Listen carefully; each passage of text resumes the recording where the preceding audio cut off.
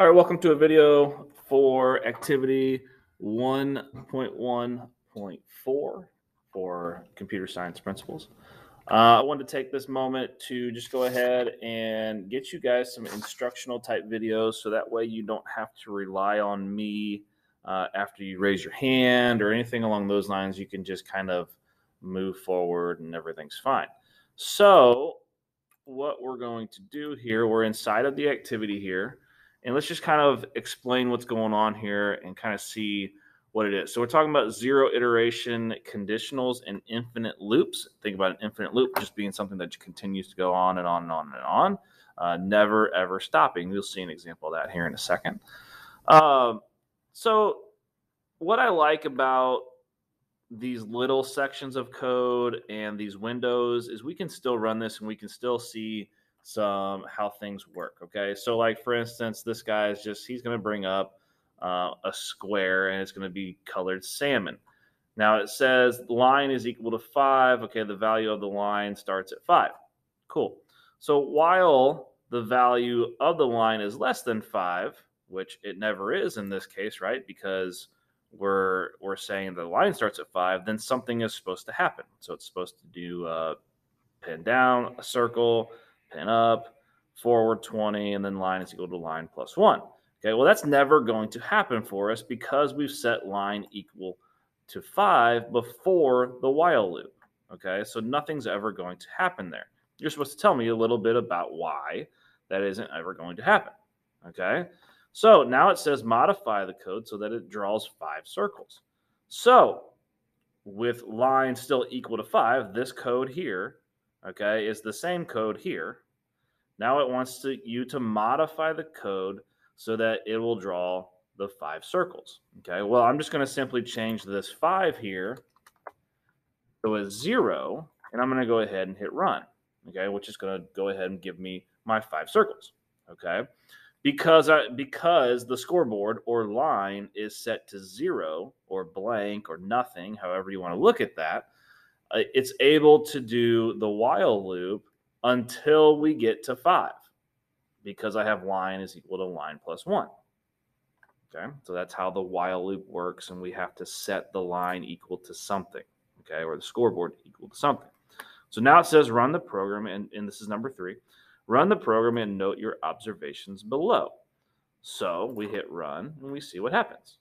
Okay, so it's just literally going over and over and over and over. It's changing colors, and you can kind of read through the code here, and you can see what it is that it's doing. So they got line is equal to 6, and they say while line is greater than 5, which it's always going to be because we have line is equal to 6, and down here we have line is equal to line plus 1.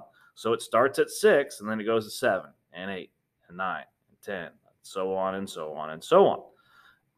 Because this will never go below the value of 6, okay, or below the value of 5, this would be what's called an infinite loop. It's just going to continue to go. And you can see it's been running this whole time that I've been talking. Okay.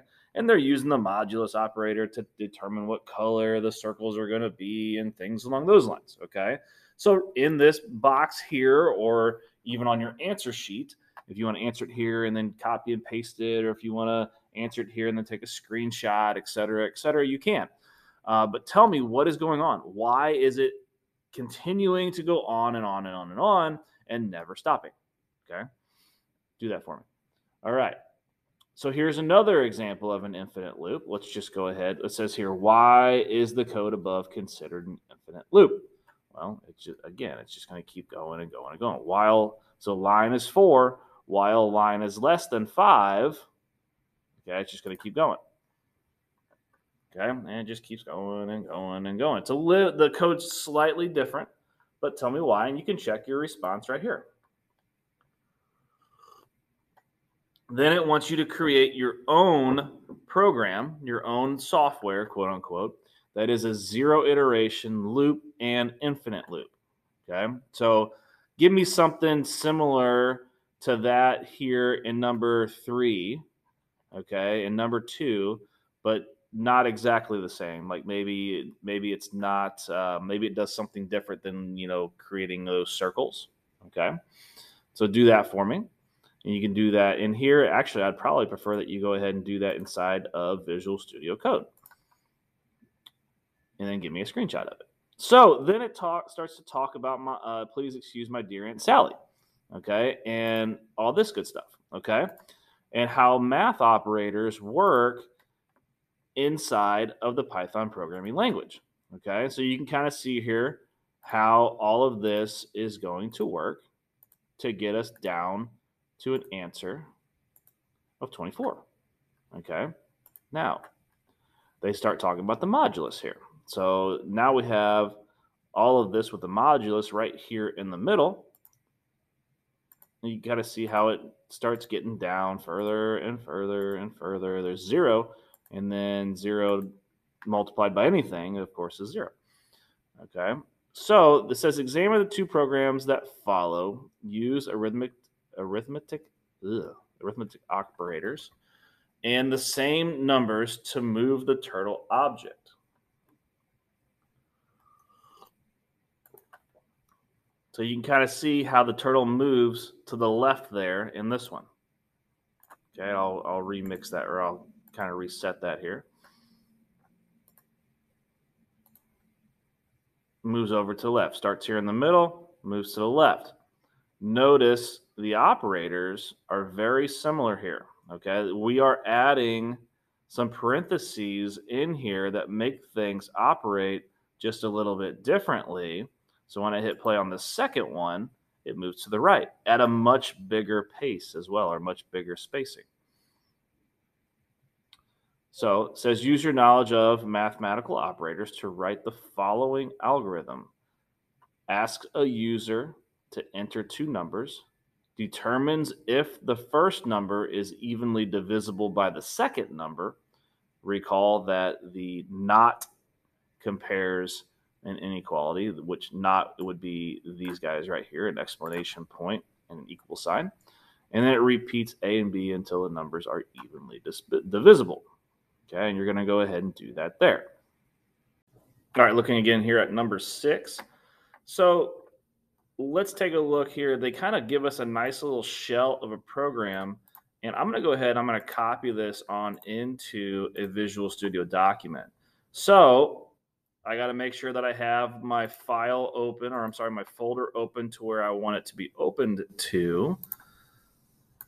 I'm just showing you guys this so that way you know how it is and things along those lines, okay? So new doc. All right, I'm going to go ahead, I'm going to paste in that little shell of a program that I have. I'm going to go ahead and switch and save this. I'm sorry, I'm going to go ahead and save this as a Python doc. Okay, and this will be, it did bring in a name there already, but I'm going to name it 1.1.4, and I'm just going to do number 6 here. So I'm going to go ahead and save, and that should be going automatically on into my folder that I want it to go into. Oh, it did not.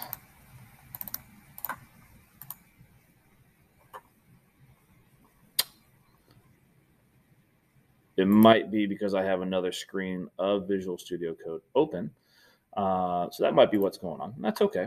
So what I like about this is that it gives us the shell here. So it says, hey, get two numbers from the user, and then let's create a while loop, et cetera, et cetera, et cetera. It's actually quite intuitive and interactive.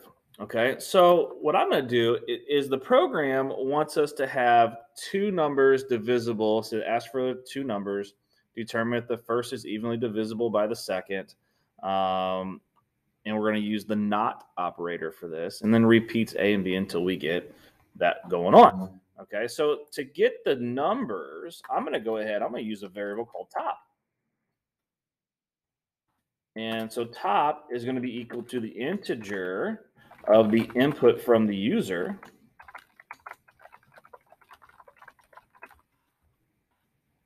And I'm just going to keep this real simple. So top is equal to the integer of the user's input.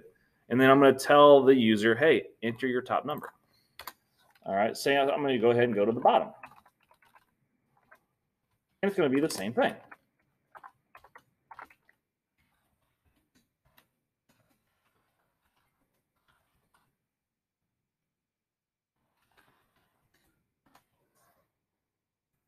Okay.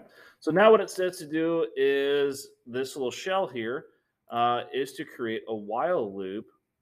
So while the numbers are not divisible, the remainder is zero. So what that looks like for us then is creating a while loop. And I'm going to go ahead and this is going to be while top modulus of the bottom is not equal to zero. I want things to happen. Okay. So first off, it says we need to inform the user of the result. So we need to print something. Okay. Print is one of those things that kind of allows things to be displayed in the bottom screen. So it's going to be your, and I would really like to get rid of that. Okay. While print your top number is not evenly divisible by your bottom.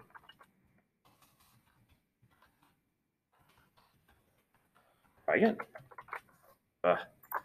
There's certain little things that trigger those little windows to pop up, and they kind of drive me mad every once in a while. Okay, so we told the user now that of the result.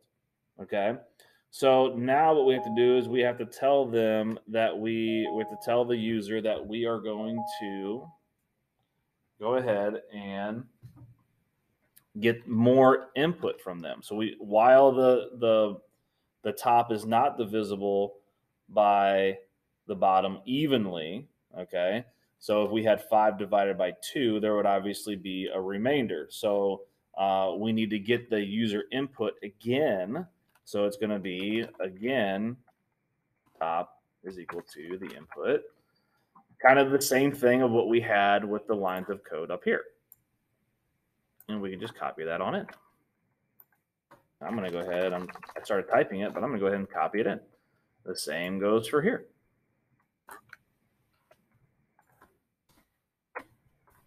All right. So then we need to inform the user again. Oh, I'm sorry. We need to go ahead and let's do this. This will help us a little bit see things. Now we go ahead and we give them the output whenever it is actually divisible. So if it actually were to be true, it to be 0, so 4 divided by 2 has a remainder of 0. If that were to be true, we want it to print results. So that would be your top number is, if I could type right, that'd be, oh, I did that right.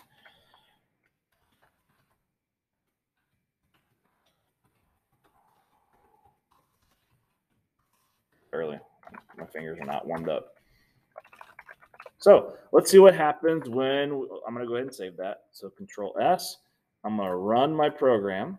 Okay. And if you can see this on the bottom here, okay, it says, hey, enter your top number. So if I wanted to keep this going, I'm going to do 7 and I'm going to divide 7 by 2. Okay. So it says your top number is not evenly divisible by your bottom number. Try again. So that part worked. Well, now let's see if the actual true part of it works. So let's just do 4 divided by 2. And I have a little bit of an error there, it looks like.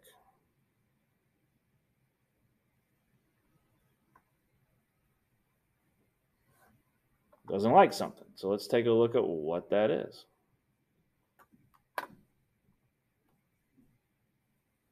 It doesn't like line 11. Let's see if I can figure out why. So I went back and ran my code again, and it ran fine. So anyways, everything's fine. Okay, so that's number 6. So if I were you, I'd go ahead and take a screenshot of that and put that onto your document. So then it gets into spinning design with loops. And I'll probably get through number 9 and call it a day here on this video that you should be able to move forward from there. Okay. So there's a College Board thing you can read through right here. So it says examine number 7, examine the code. Can you guess what it does? So you can kind of read through this and you can hit play and give me a little thing of what you think it does. I'm going to go ahead and hit play here.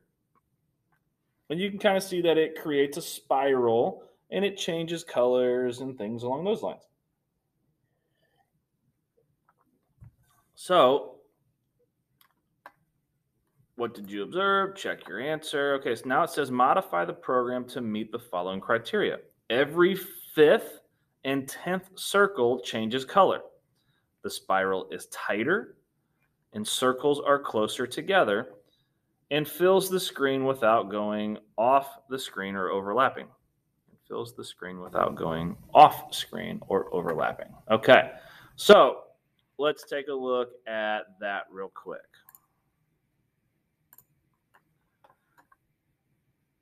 So let's look, and let's just go ahead and copy and paste this on into a new doc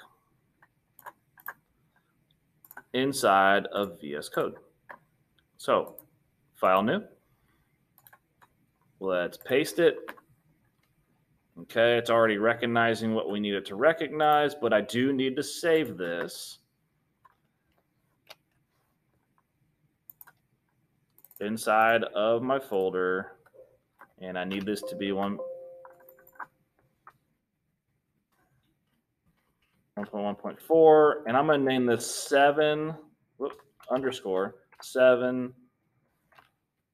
through 9. I'm going to call this teacher edition because I already have this done. I'm just kind of reiterating some things. So what we can see is it brings in the library. Turtle's going to do some things, and we have spiral spacing of 0. So it says while spacing is less than 80, a lot of things happen, right? It draws circles, et cetera, et cetera, et cetera.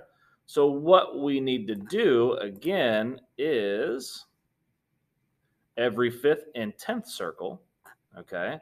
Well, if you look here, every 18th and 36th circle changes color. So if I want to change colors of the 5th and 10th circles, all I would need to do then, hopefully, would be to change this to 5, the 18 to 5, and this to 10. Okay, so let's see what happens when I Control S save, and then I run it. Okay, so it's changing every 5th and every 10th. Okay, now notice I haven't done anything yet with the spiral spacing. Okay, so I was able to change the colors successfully. Okay, now the spiral needs to become tighter, and we're going to fill the screen more. All right, so if I want that spiral spacing to be a little bit tighter, what if I were to change this to maybe 60? Control S save. Let's see what happens. That seems a little bit tighter. A little bit. Or let's mess with this number here and take that down to 2. Control S to save. That is tighter right there, for sure. Okay. Let's see what it looks like with 70. I'm just kind of playing with numbers here.